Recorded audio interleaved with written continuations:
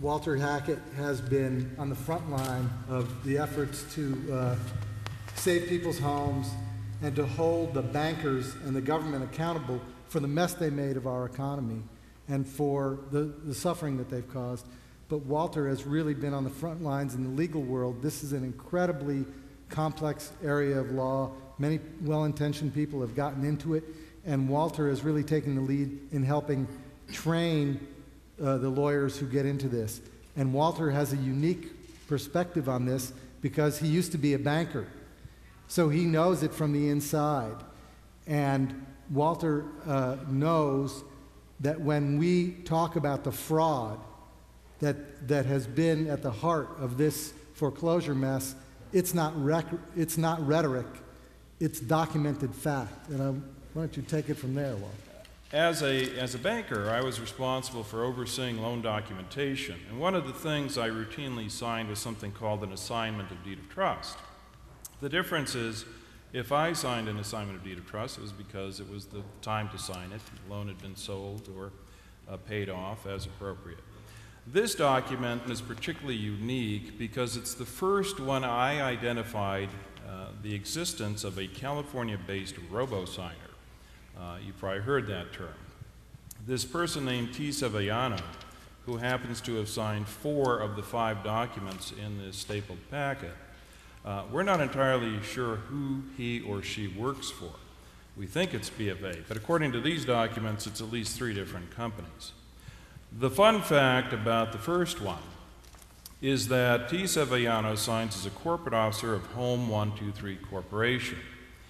Well, having had a lot of friends in the mortgage industry, I happen to know that Home 123 Corporation was shut down by the California Department of Real Estate in October 2007. But in California and across the country, the dead walk in the form of corporate America. This is a void and fraudulent instrument. But with it, today, Bank of America is attempting to evict a 70-some-year-old couple from their home of over 40 years. Okay, obviously, we're going to try to make sure that doesn't happen.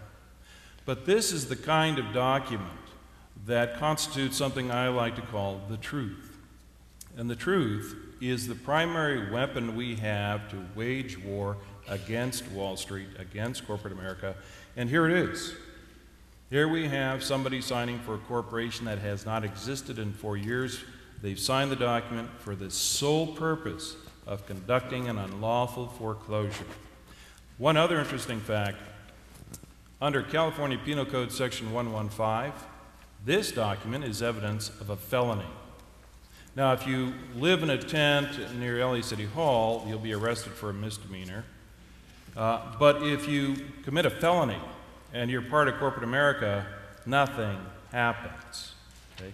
These are the kinds of documents we need to be giving to our public officials and asking them, what about this? When are you going to prosecute this? Okay?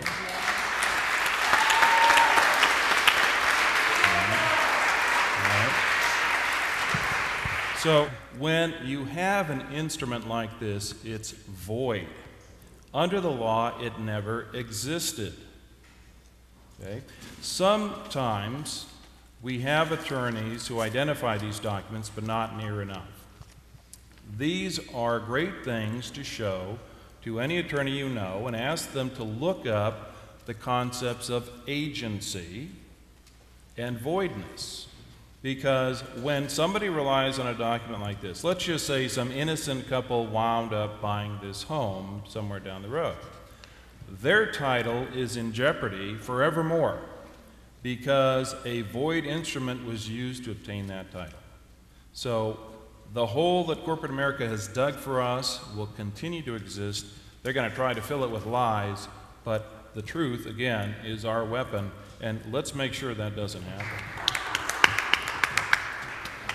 Something that people ask me a lot is, shouldn't people have known better? Shouldn't people have been able to take one look at these crazy loans where there was no documentation required of their income and these crazy terms? Shouldn't they have been able to look at these loans and know better that this was too good to be true and that they should have avoided it, and that it's really their own responsibility. Well, part of the problem is that there isn't such a thing in the United States as too good to be true. I mean, you look at some of the Wall Street CEOs, and they've made fairy tales come true. They do it pretty routinely. What really happens in California is you have, beginning in the mid-90s, mortgage brokers. These are people licensed by the California Department of Real Estate. Start originating over 2/3 of all mortgages in California, and that percentage grew. These individuals have fiduciary duties to their clients. What does that mean? What is a fiduciary? That means they have an absolute duty to tell the truth, and the client has the right, by law, to rely on the representations made. Okay, we just had a case come down out of the 6th District that involves facts. The most common problem we had was something called the bait and switch. So the loan broker would come to a borrower with this amazing loan with these great terms. It's very affordable. It's going to be cheaper than rent. And of course, home ownership is part of the American dream. So it's easy to sell. So you tell somebody, we've got this great deal for you. You're going to be a homeowner. Congratulations. Then they send out a mobile notary with loan documents that have no connection whatsoever to the loan terms represented to the borrower. They have 10 to 15 minutes before they have to get to the next signing. You know, you have any questions, you ask your broker, and they have the legal right to presume that the documents represent the terms they were told they were getting. That's how they made it happen. And was there tremendous pressure to sell a lot of these loans? Oh, sure. I mean, there was a sea change in mortgage origination beginning in the mid-1990s. Prior to 1995, the idea of using a FICO score, and it's important to understand, it's not a credit score. Fair Isaac Company is behind every single credit score in the world. Okay, it's a private company that in 1995 was in effect, and this is perhaps right to say here, sanctified by Fannie Mae and Freddie Mac, who recommended that credit scores be used in underwriting every mortgage loan in this country. That's how you got somebody with a 700 FICO score and $10 an hour in income into a mortgage loan, because income didn't matter.